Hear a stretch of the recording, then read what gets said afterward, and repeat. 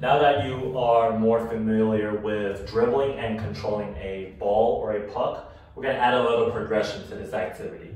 The next activity we're going to do is a freeze dribble or a red light, green light type of activity. Let's show an example of me doing the green light and red light. So I'm going to say green light, you're going to control the ball around your house, and then red light.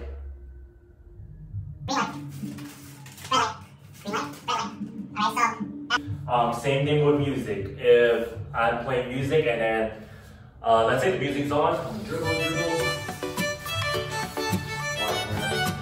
going, and then if it stops, you stop where you are. One. So that is the next progression. Remember to keep your eyes focused on the puck and try to be very, very close to the puck. That's how you're going to be able to maintain dribble and control of your handling with the broomstick.